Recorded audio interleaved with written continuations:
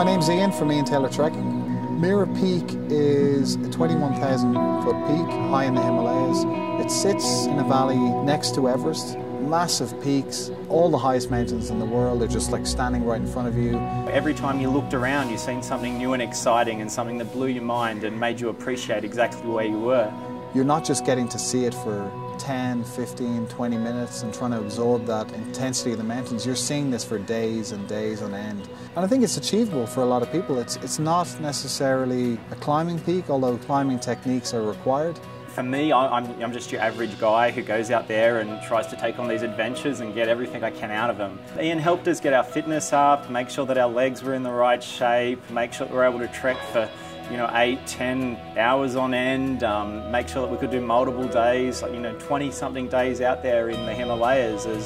It's tough going, but if you've got the right training, you'll get there.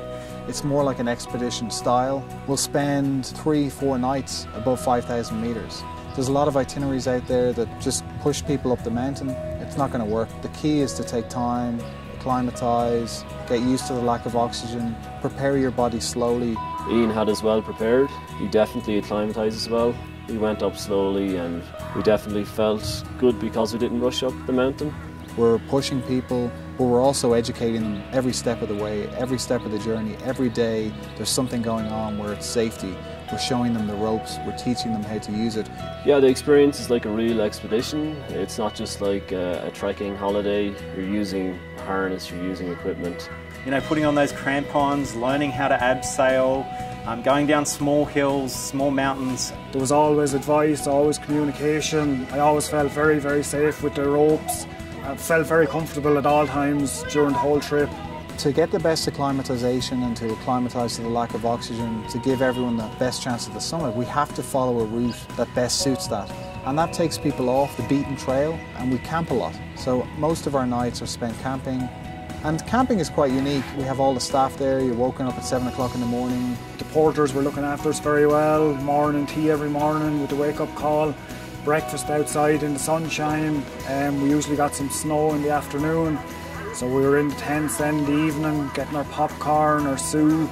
And we'll be perched on these ledges, just camping out. You zip open your tent with stunning mountain views every morning. After about 15 days, we summited Mera Peak. Summit night was pretty cold. We started out at 2 AM. It was minus 13.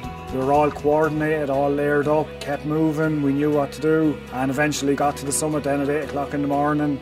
Getting up to that first summit and putting on the crampons and digging them in, getting the ice axe out and putting it into the wall, pulling your body up step by step. You just stand on the top of the mountain and literally it feels like you're on top of the world. The greatness of the different mountains around you in the middle of the Himalayas, it's very hard to describe, and it's one of those things that must be seen to be believed. If anyone's looking for adventure, to be inspired, to take on a trekking peak in Nepal, we can get you prepared for it, we can get you ready, and you're in for one hell of a ride.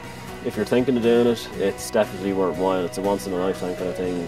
100%. Ian was there to make sure that we got through every step of the way. It's definitely possible and it's definitely worthwhile doing. Just get in touch, give us a call, drop me an email. You can catch me at iantaylortrekking.com, and I'd love to talk to you.